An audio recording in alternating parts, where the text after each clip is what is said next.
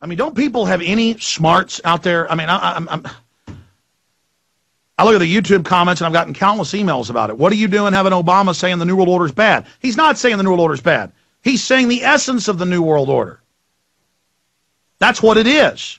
And they openly announce at the G20 that they want global tax standardization set by the private banks. Much of the taxes paid directly to the private banks. So I'm going to break this down when we get back.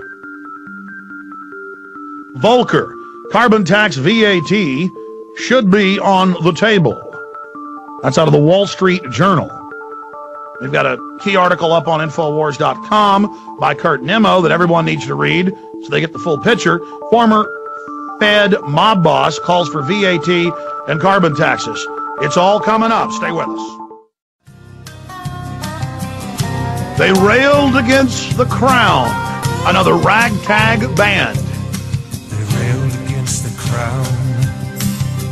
Another ragtag band. Declaring independence. They laid their bodies down. Laid their bodies down. In a bloody war. On a bloody war. For liberty. And liberty. For their descendants. Thanks to the renegades. We're free today. Free today. Thanks to the renegades. We're free today. We're free today. Thank God for the renegades. And the lives they lead.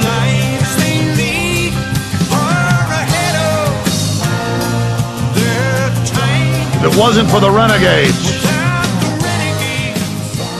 Lord knows where we'd be. When it comes to heroes, renegades are mine. So the choice is now yours. It's clear on the table. There's no more room for denial or procrastination. A scientific, corporate-run global dictatorship has now been established, openly announced, and they are foisting massive taxes globally. Now, Europe has chosen, according to the OECD, the Organization of Economic and Cooperative Development, the private corporate reorganization arm under the Marshall Plan that set up the IMF and World Bank, that France is the model, as well as Finland. In Finland, all of your money is digital. The government listens to all your phone calls publicly. It tracks everything you do. CPS visits you monthly. Everything is controlled. And they have upwards of an 85% tax rate when you add them all together. Same thing in France. Some people pay over 90% in France. That is the model. And the 10% of the money you get to keep, they decide what you can spend it on. The problem is everyone then fled France and Finland to England with their only 55 to 60% tax rate total. And they openly have stated, Gordon Brown and others, we must raise taxes to match Europe, and the U.S. must raise their taxes to match us. And they're already in Europe calling for more taxes. And the EU members, the bureaucrats, are exempt. That's mainstream news. They are exempt from their own taxes. They pay 17%. Just like the leadership of the House and Senate and the executive are all exempt from Obamacare. That's Associated Press. Another key indicator of absolute tyranny, absolute corruption, is when the elites, the alpha maggots, the ruling class, are exempt from the systems they foist on the chattel serfs. So you have Warren Buffett and all these big insurance company owners lobbying, pushing, throwing everything they could in to take control of 1/7 of the U.S. economy. They've seized the factories under the greenhouse taxes. They've seized the car companies. They're seizing the cities that they've bankrupted by design, the law enforcement they quietly federalized. A total takeover is now happening. And the worse the economy gets, the more taxes they'll raise. The more people will go on the government payroll. The more people will go on welfare. The higher the debts will go. The more they'll squeeze the middle class. Always squeezing, always pressing, always domesticating. And this is a fearful master, a wicked master. Government, dangerous, like fire. A dangerous servant, a fearful master, George Washington. Government is force. It is not reason. It is special interests coming in with the power of the gun and robbing you, running your life, deciding if you can have a business, selectively enforcing.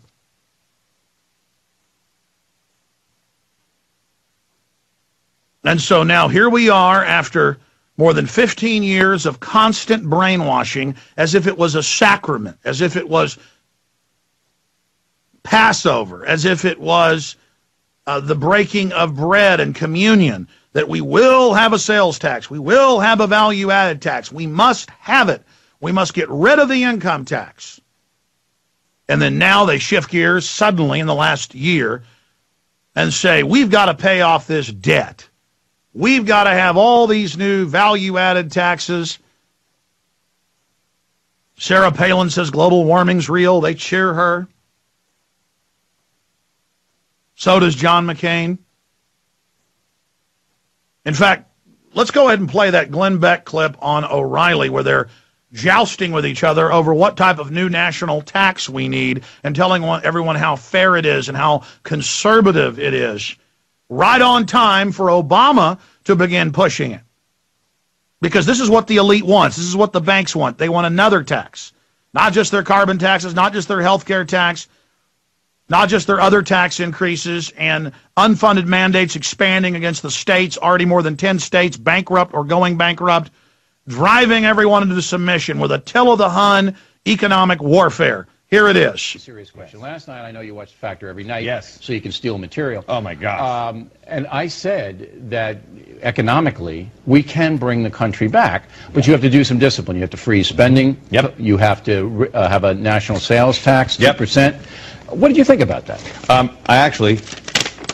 I made some notes. Excellent. I actually agree with you, except I believe it should be a VAT tax, 2% VAT. Value-added No tax. more than 2%. What's the difference between a sales tax and a value-added tax? Value-added tax goes through, or value-added tax goes through absolutely everything. So it hits 2% on every piece. You make a car, somebody's making the radio, 2%. Somebody's making the... So it hits... So corporations pay it too. All the way along the line. But you remember that it's an corporations extraordinary amount of money. will always pass it on to the folks, which is why I like the sales tax better. Well, hang on just a second. But if you have a 2% VAT, you can pay things down awfully darn quickly. That's what right. I want That's is right. What I want is, this is the part of the notes. I want a 2% VAT. It goes directly to the deficit. No more than 10 years. Constitutional amendment, and it must be with a balanced budget amendment. Also must say that the books are combined. No longer emergency accounting. So they'll push it through. None of that will be done. And you notice it says it all goes to the deficit. All goes to the bank. A constitutional amendment that 100% of your taxes go to the bankers. Oh, isn't that great? Which is shock therapy under the IMF World Bank documents that were released in 2002. You know, people like to make fun of the third world and talk about how pathetic and lazy they are and why can't they get it together. They were all colonial colonies. They never got to have a free market. They never got to have private property. All they got was a few kingpins that were put in power by the Western powers in the last 400 years, whether it's Africa, Asia, or Latin America. North America was different. It wasn't perfect, but we had basic property rights and low taxes, and so 4% of the world population had 51% of the world's wealth until about 1985. Now we've gone from the wealthiest country in the world to the most in debt, and in 2007, January 1st, we passed the line to being in more debt and having a bigger debt versus savings ratio than in 1933 in the depths of the Depression. We're now dependent. We're now bankrupt. More people are on government payroll or getting government subsidies than even pay taxes. They've now got a giant army of people that are happy to get $600 a month. They think this is freedom, to be a slave and given their little bag of beans and rice each week. And so they're now the weapon. And then others in this government class can be cops or bureaucrats, and as long as they push for more government, and as long as they are servile and owe all their allegiance to whatever the corporate rulers say that control the government, they will move up the chain and maybe get $300,000, $400,000 a year as a superintendent of schools, or as a police chief, or as a private orphanage, or as a drug company salesman. Because the banks have unlimited money they create out of nothing. They loan it to our governments. They loan it to the public. They buy off all of our people. And so now here we are in 2010. Bush tripled the size of government. Clinton doubled the size of government. Bush Sr. increased government by about 30%. Reagan increased government.